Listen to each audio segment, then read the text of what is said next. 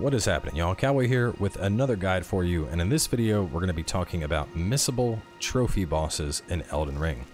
Now this video isn't going to cover every trophy boss, and we're also not going to show any footage of said bosses, but there are quite a few bosses that you can completely miss during your playthrough that are needed for trophies, and they usually involve very intricate side quests, or they are hidden in extremely well hidden places. Some of these, in fact, you can actually get locked out of if you perform certain actions. So I wanted to put a guide together to cover these bosses in particular. Now, like I said, we're not going to be showing off any boss fights, but we are going to be looking at the map pretty extensively and going over quite a few areas and discussing some quests. So spoilers related to that stuff, obviously. Now, with all that being said, let's jump in. And the bosses in particular we're going to be talking about are the Haligtree bosses, which includes Loretta, Knight of the Haligtree, Millennia, and Mog, Lord of Blood. We're going to be talking about the elusive Dragon Lord Placidusix. We're going to be talking about the Lich Dragon Fortisax, and on the way to him we actually encounter the Valiant Gargoyle, who's not super hidden, but a lot of people are struggling to find him. And then the last one is Estelle, Natural Born of the Void, who is related to the final portion of the Rani quest chain, which you may be familiar with if you watched the Moonlight Greatsword video. So to jump on in, the first thing we got to do is get the secret Haligtree medallion, and what you're going to want to do is head on over to the village of the Albinurics. Now, if you haven't been there before, right here from where I'm at Folly on the Lake, you basically just kind of run towards the cliffs, and the cliffs will open on up, and you'll make your way on into the village, but we're going to travel right on over there, make things a little bit easier.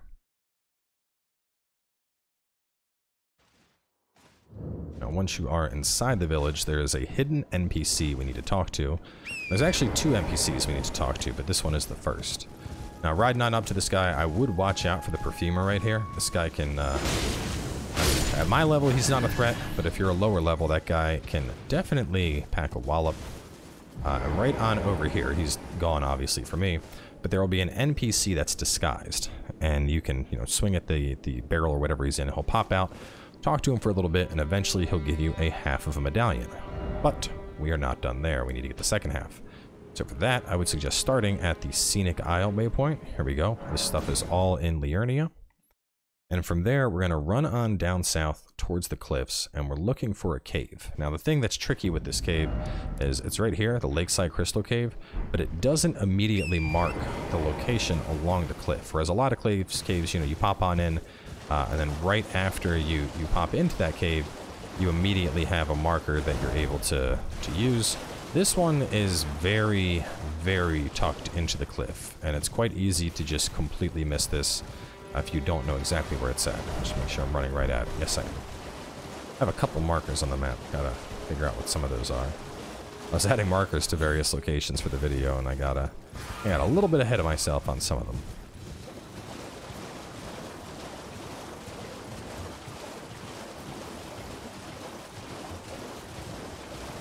So once you hit the cliffs, just run along them, and you can see a little opening right here, and it's not marked or anything. A lot of times there's these markings, but anyway, you'll head on through that opening, and that will eventually bring you out to the Slumbering Wolf Shack. And there's going to be an NPC here that you're going to want to talk to. Show her that you have the second half of the medallion. She will be like, oh, well, if he trusted you, I will trust you as well. She'll give you the other half and ask you to finish her quest for her, which involves the Albinurics. Now, to continue this quest, it's going to take quite a while. You're going to have to play up all the way through the capital of the game. Eventually, you are forced to head on up north. You need to find a way to get past the thorns that are barring access to the major Erd Tree. And to do that, you must go to the most northern region, the Land of the Giants. Now, to access the Land of Giants, you're going to head on over to the Grand Lift of Rold. But if you have the secret medallion at this point, you'll have an alternative use when you get to the lift, and that's what we're going to show. So same as if you were going to the Land of the Giants, but instead, you'll get on over here to the Grand Lift, and you can see Hoist Medallion, Switch Action, Hoist Secret Medallion. Hoisting the Secret Medallion, instead of popping you out near the giant area, it'll pop you out here at the hidden path to the Haligtree. Now, once you're in the hidden path to the Haligtree, the first thing I would suggest doing is head on over here to the Apostate Derelict. Over here, you'll actually be able to finish up the quest line that brought you all the way out here in the first place. Head on over here, And that NPC is going to talk to this sad lady and give her like the seed of life to bring back the Albinaurics or something. But the bigger thing we need to do is right here in Ordina, the liturgical town. There's a puzzle to this town. You can work your way around, and basically you go into a alternate realm of the town, a dream version, shadow version, whatever you want to call it, and there are 3 bonfires that you're going to have to light while you're there, or braziers. You know, fight the 3 fires. That is then going to open the path, and that will lead you on over to the Haligtree Canopy, which from there you can work your way down to the Haligtree Town, which from there you can work your way on down to the Haligtree itself. Now, as you go through this area, you'll end up having to fight your way past Loretta, Knight of the Haligtree, and then eventually at the very bottom, you will meet Millennia, Goddess of Rot. But both of those bosses are locked behind not only having the medallion, but also solving the puzzle here just to make it over to the Haligtree. So definitely a lot of steps to get on over to them. Now, the next one, and this is a tricky boy. This is the Lord of Blood, and I spent quite a bit of time trying to find this guy, which, by the way, there are 2 Mogs. There's Mog, Lord of Blood, and then there's Mog, King of Omens. And in case you're looking for the other Mog with this video, he's actually pretty easy to find. Back here in the capital, you just head on down. Right from the lower city area, there should be a well you can climb into. Just take that, go down, and go down, and go down.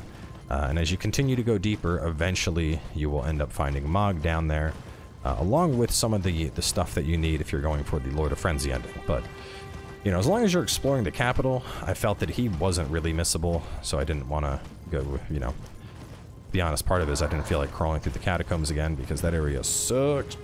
It was like Blighttown 2.0, but worse somehow. It was so miserable. I'm like honestly kind of dreading going back there when it comes time for walkthrough prep because he's a trophy boss, which means I'll have to. So once you see this big tree, you know you're on the... Well, I say big trees, like there's not big trees anywhere, but kind of this big downed tree. All these trees have fallen, you're on the right track. Just to show where we're going on the map, right over here. And once you get over there, there's going to be a sending gate, but not just any sending gate. It's going to be a sending gate that has a big old puddle of blood around it. So go ahead and hit that.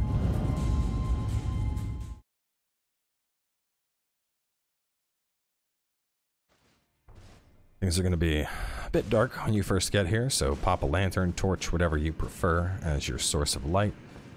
Run on through a little bit, and then you will come out to the Mogwyn Palace. Now this is the area that you've been able to see from Nokron and from the Ancestry Grounds and all that all this time, but it is very well hidden. As far as I know, I think this is the only way to get to it, through that super obscure sending gate that's hidden in the middle of nowhere in a region that's locked away by a key. But once you get here, the region itself isn't all that long. It's definitely not Legacy Dungeon tier. It takes half an hour to an hour if you really want to comb every inch of it. Make your way on up, and that will bring you to Mog, Lord of Blood. Now, moving on from him, we're actually going to hop right on over here. Now, this is the Soifer Riverbank. Just to show... Oh, actually, no, we don't want the Soifer Riverbank. We want to go down here to the Soifra River Well. And from there... No, we do want the Soifer Riverbank. From the riverbank, you can fight your way past a couple stuff. And what we want to do is work our way up here towards the Hollowhorn Grounds. We'll start from the Ancestral Woods. Now, this is the Deep Route Depths. This area isn't as well hidden as some of the other ones, but it's definitely a little bit obscure. It's kind of tucked in there, and I think this one is easy to overlook. And while we're going to go past the Valiant Gargoyle getting on over here, the bigger thing over here is the Lich Dragon Fortisax, and you can get locked out of him if you don't advance the quest dialogue properly. So I thought this one was definitely worth showcasing.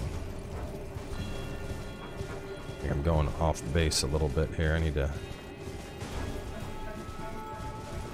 Yeah, I am. It's over here.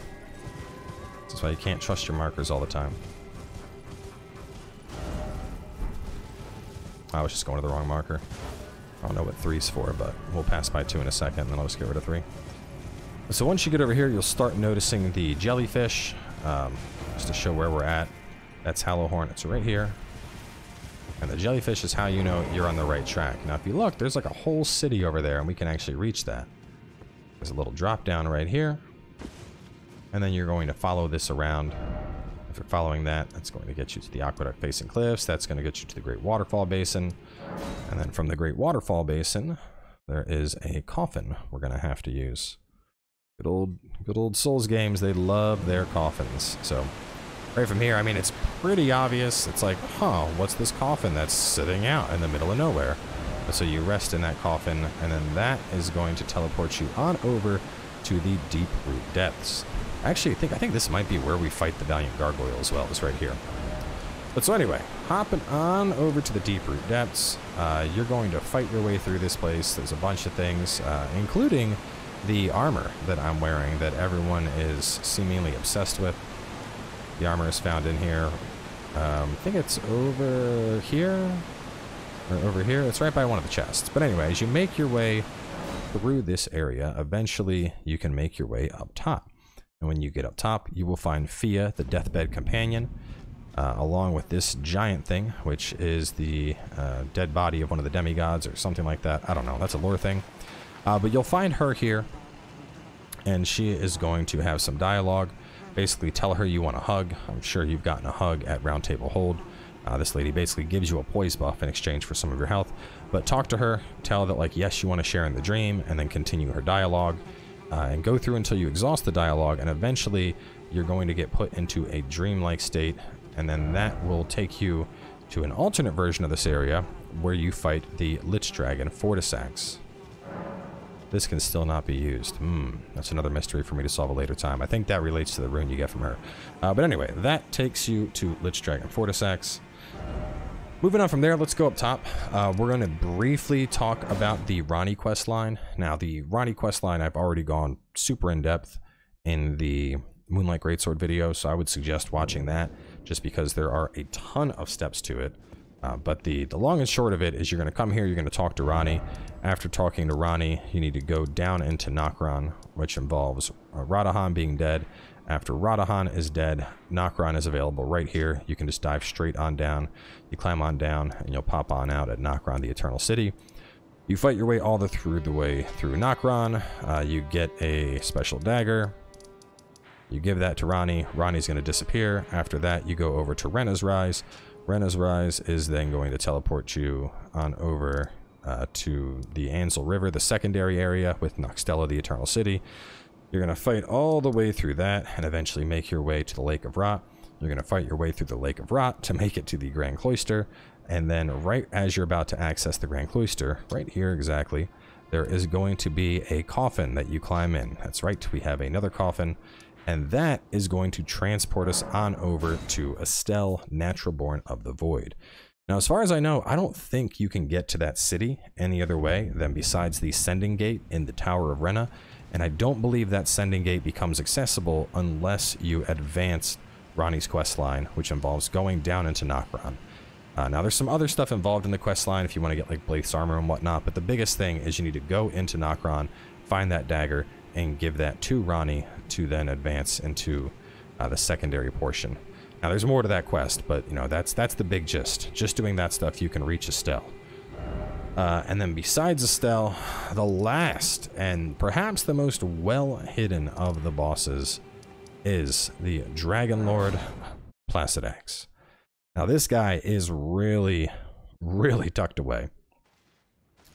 He's not in a missable area at all, because as soon as you go to burn the tree, you're automatically teleported to Crumbling Farum Azula.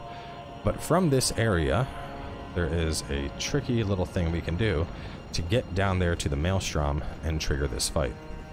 So this is the main area before the final boss of this zone. Basically, as you work your way through this zone, eventually you'll get up here, and then you go up the bridge, there's a mini boss fight, and then you work your way over here for the actual boss fight. So you're going to want the Beside the Great Bridge Grace, because this is going to be the closest, and you're probably going to die fighting this boss.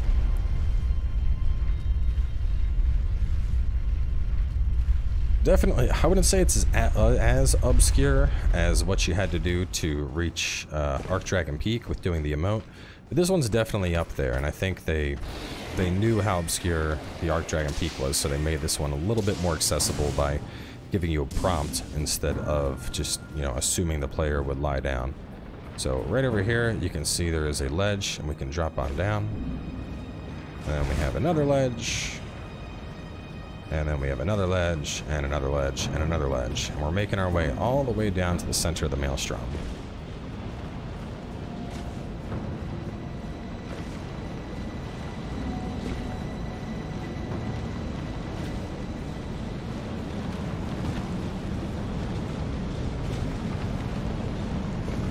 And you'll notice how there are little bodies in all the graves, but one is missing.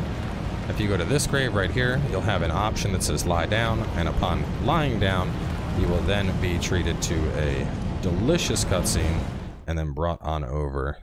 Basically, time gets rewound, this area gets restored, and you have like Farum Azula before it was crumbling, and a massive arena where you will fight one of the coolest bosses, I think, in From Software history. So that is going to wrap things up for this one. Like I said, these are all pretty well hidden bosses, and you know, nothing's worse than going through the game and then realizing that you missed a boss because you just didn't know where he was at, and he was tucked away in some obscure corner behind a sending gate that you needed a secret talisman to get. So anyway, wanted to get a video out covering all those locations. Now obviously we will have full boss strategies and all that with the 100% walkthrough, as opposed to a true 100% every item. We're going to be focusing it on getting 100% trophies, because to be honest, doing a 100% every item series would just take months, probably like half a year, if not more, for this game, because it is big. So either way, thanks for tuning on in. Y'all have a great day, and I will catch you next time.